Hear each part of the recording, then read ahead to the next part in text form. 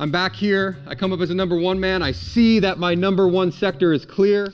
Now, instead of short stepping and then turning into the corner, I'm gonna take that extra pause to step a little bit further out. And as I rotate the corner, I'm on perfect balance as I come in and address the threat. FBI, open up!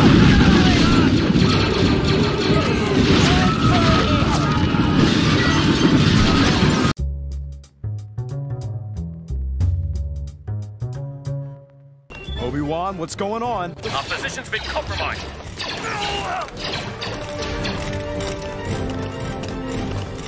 Defensive positions should have at least one covered route that permits resupply, medevac, reinforcement, or withdrawal from the building. We need an evac in the South Tower. Roger that, sir. We're coming. South Tower?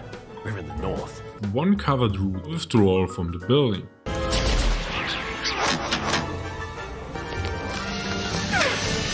At least one covered route.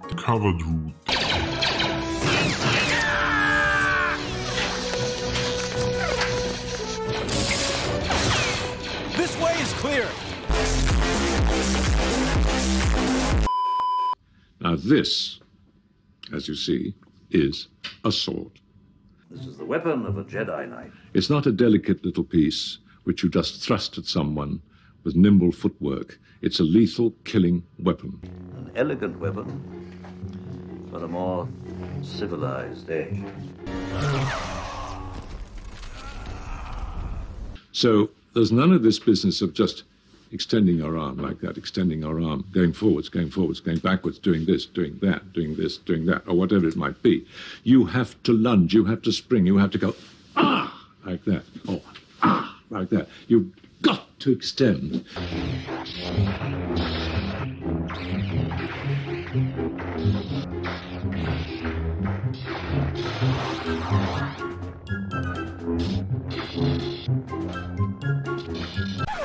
Where do we begin? Probably holding the sword. First and foremost, again, you want your dominant hand up right underneath the quillions. Offhand underneath it, again, not grabbing the pommel.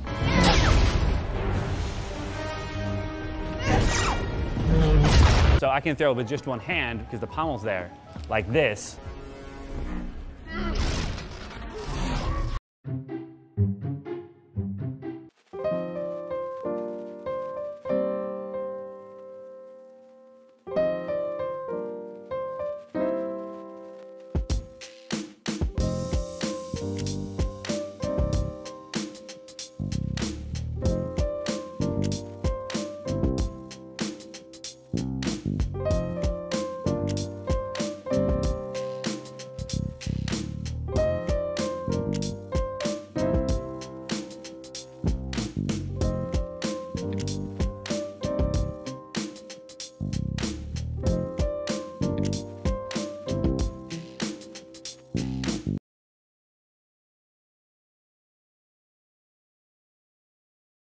Welcome to the Pro's Guide to Close Combat.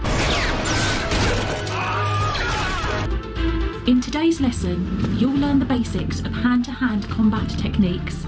The first technique will teach you how to block and control a punch. The combat experience where somebody's trying to shoot at you and kill you makes you figure out real fast that you can't stand still and shoot back at people. You have to get small. You will instinctively get small as hell.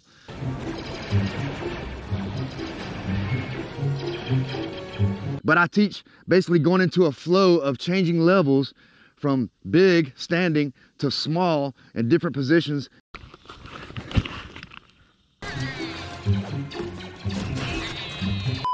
Bounding Overwatch is used when contact with an enemy force is expected or when crossing a large open danger area.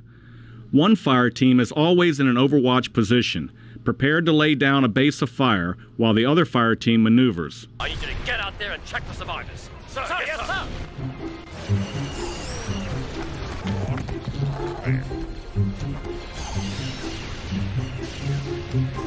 The key to moving successfully involves selecting the best combination of movement formations and movement techniques for each situation. Before moving, you must first select the next spot to go to and the best possible route to that spot. You must search the terrain to your front for features that provide cover or concealment.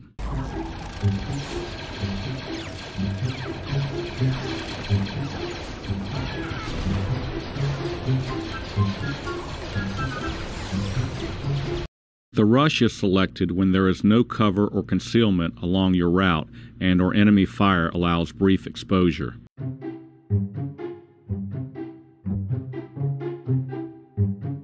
Let's go! Go, go, go!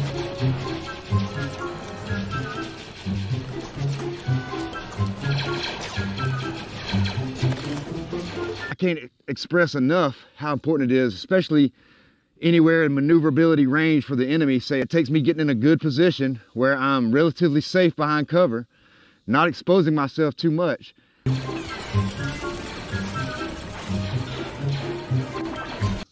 The combat experience where somebody's trying to shoot at you and kill you makes you figure out real fast that you can't stand still and shoot back at people. You have to get small. You will instinctively get small as hell.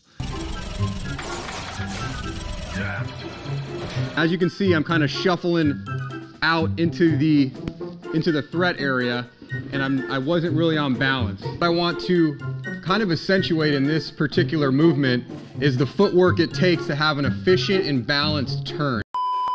Many soldiers are sent to special training courses where they learn how to safely blow doors off their hinges using explosives that are secured to the outside of the door.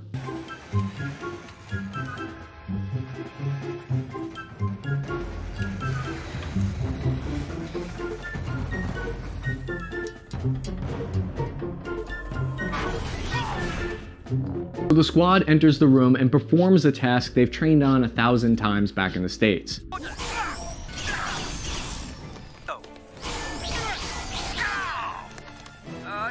I surrender!